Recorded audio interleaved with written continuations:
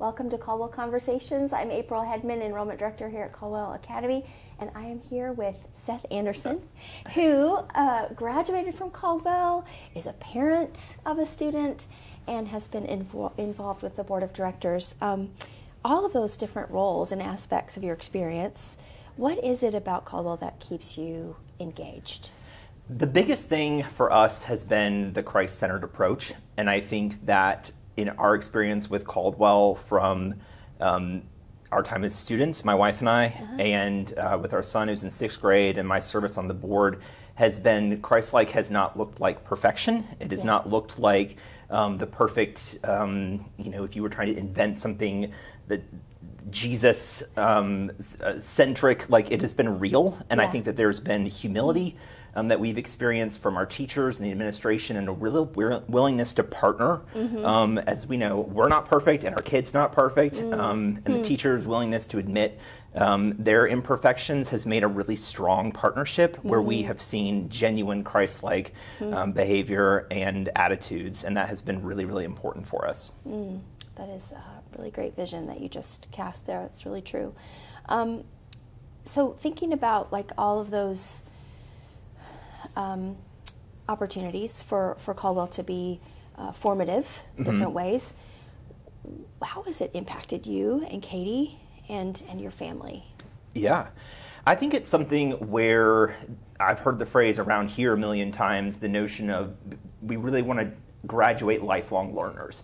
And I think that that was probably true of me at age 18, but if you look at Caldwell's portrait of a graduate, who do we want Caldwell graduates to be? I think that I look closer to that now than I did at age 18. Yeah, that makes sense. And that it's something where the foundation that I had here set me up to become more and more. Ultimately, you look at that portrait, it's that our students would become Christ-like. But I think that for me, that growth has occurred over time without the foundation I had here. And a reason for us to have our son here has been something that's been critical for us to think about the future. Yeah, so good.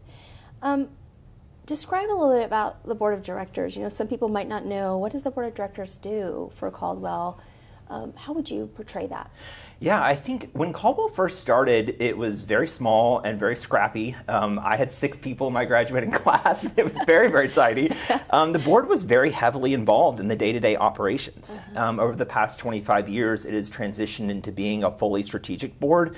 And when we are in board meetings, we are thinking about the future of Caldwell, our mission, how it's being delivered, and really ensuring that the people that do the work in the day-to-day have the resources that they need to do a great job.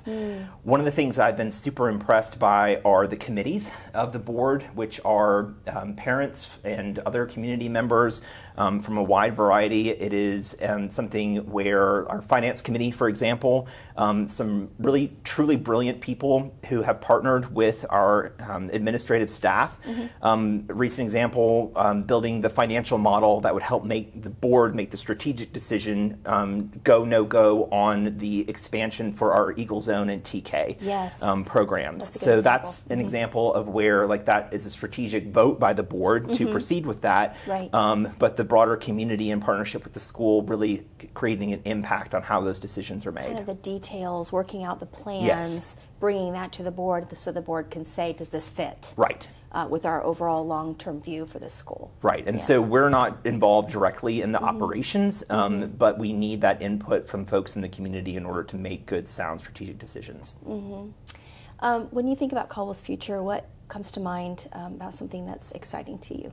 I really love how much of an emphasis is being put on spiritual development. And it's something to where Caldwell, it's directly in the mission to assist parents from a biblical perspective.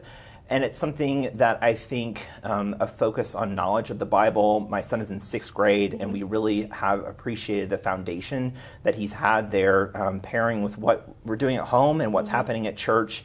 That's really shaping his point of view. And it's something to where I feel like I love the questions as he's entering into the dialectic realm, the pushback, the sort of natural progression of his thinking, and the questioning of things. And and it's not in any way questioning his faith or scripture or any of that type of stuff, but you can tell there's critical thought that's being had there.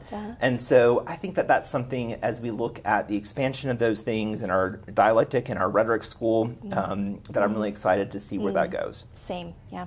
Seth, thank you for talking with me. Appreciate you and your family and everything that you bring to the school. Appreciate you very much. Thank you. Thank you for joining us. If you'd like to learn more about Caldwell, what we offer, I would welcome an opportunity to meet you.